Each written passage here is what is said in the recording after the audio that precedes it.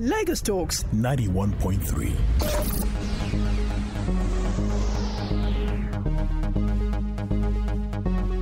News.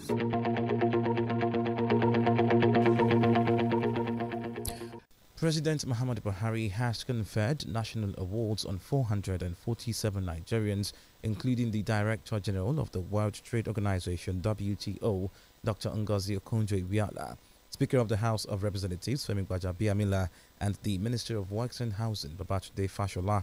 The National Honours Award investiture ceremony at the International Conference Centre in Abuja yesterday was in recognition of Nigerian citizens and foreign nationals who have distinguished themselves in their respective professions, contributing to the national development. Some of those awarded the honour of Grand Commander of the Order of the Niger GCON are Okonjo-Iweala, Honourable Justice Olukayode Ariwola, and Honourable Justice Ibrahim Tanko Mohammed, the current and erstwhile Chief Justice of Nigeria, respectively. Prominent among awardees of Commander of the Order of Niger CON is Delta State Governor and Vice Presidential candidate of the People's Democratic Party, Ifeanyi Okowa, and some state governors like Nasiru El-Rufai of Kaduna, as well as Professor Babagana Zulum of Borno. The Independent National Electoral Commission (INEC) has said new permanent voter cards will be made available by November. INEC Chairman Professor Mahmood Yakubu said this at a National Endowment for Democracy event in Washington, D.C. in the United States. Yakubu said 2.7 million double registrations were weeded out of the last continuous voters registration exercise conducted by the Commission. According to him, about 50% of the new PVCs are ready but yet to be distributed to collection centers.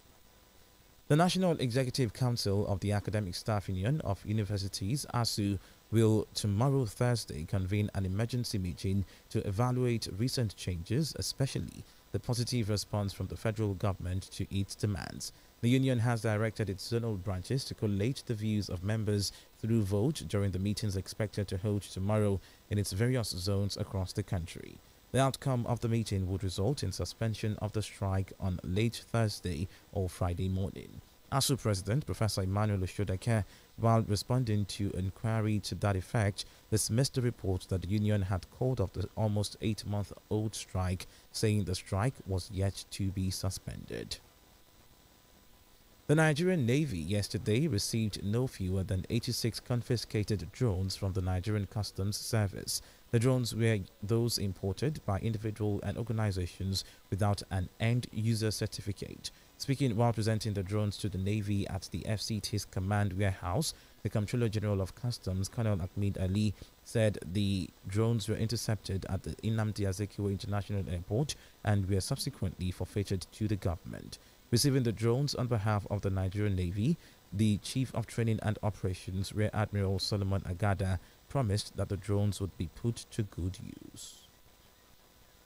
The federal government has approved the construction of the Lekki International Airport in the Lekki-Ekpe area of Lagos State.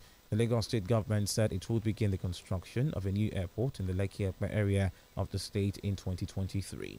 The Ministry of Aviation, Hadi Sirika, presented the approval for the new airport to the Lagos State Governor, Babajide Sanwo-Olu, on behalf of the federal government at the Lagos Economic Summit 2022 held at Eco Hotel and Suites, Lagos. The Senior Special Assistant to the Lagos State Governor on New Media, Jabril Gawat, disclosed this in a tweet.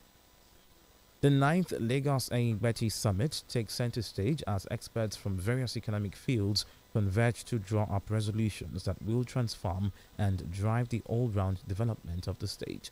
While declaring this year's Eyigbeti Summit open in Victoria Island, the Lagos State Governor Babajide Sanwo-Olu said the theme, Lagos 2022 to 2052, charting the paths to sustainable development, the 30-year plan, is apt as the state would leverage on successes achieved through collaboration. The governor also called on participants to offer perspective and workable resolutions to accelerate the socio-economic development plan of the state. The implementation of this development plan requires a purposeful and a dedicated leadership.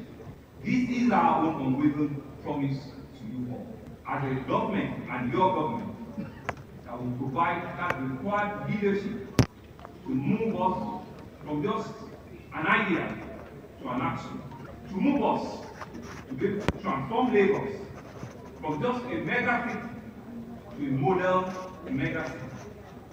Commissioner for Budget and Economic Planning Sam Egube noted that 95% resolutions reached at previous editions of the Aingbeti Summit had been implemented, citing the Lekki Free Trade Zone, the blue and red rail lines, as typical testament as he restated that Lagos deserves a special status.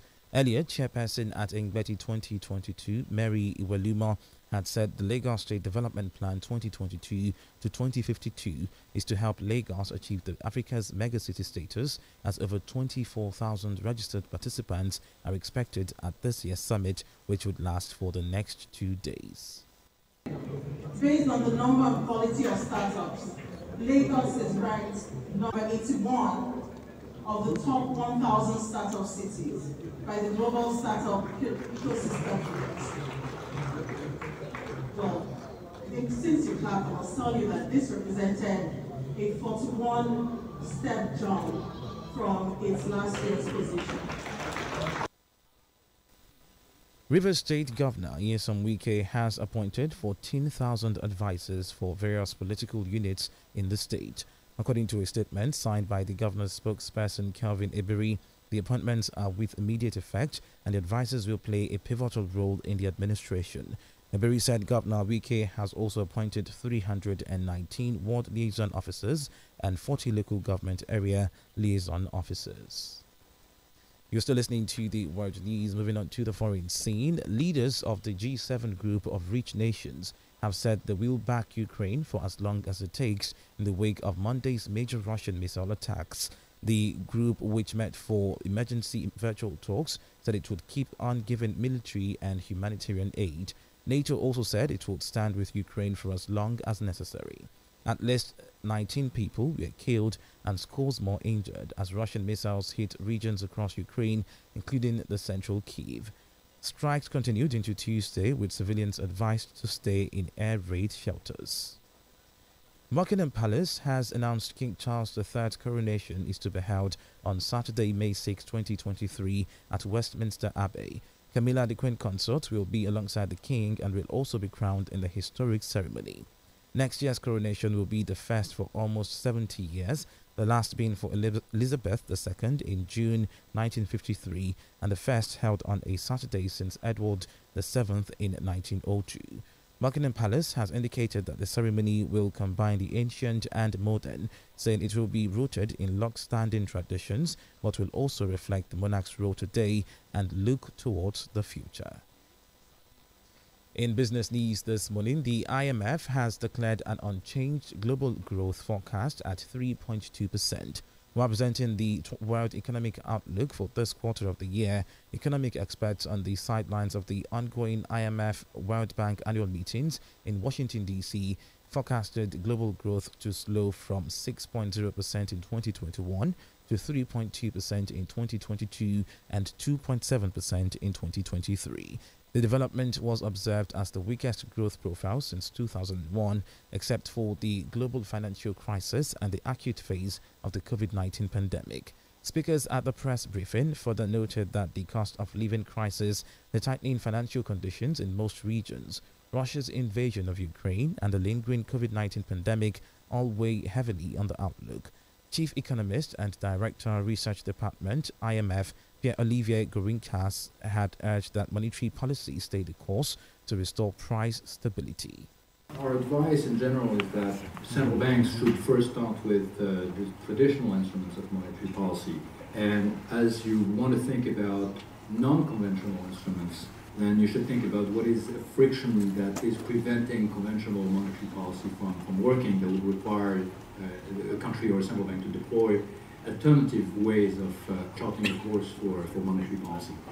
Division Chief, Research Department of the IMF, Daniel Lee, in his remarks, had spoken specifically of Nigeria as it concerns the decline of oil and food prices.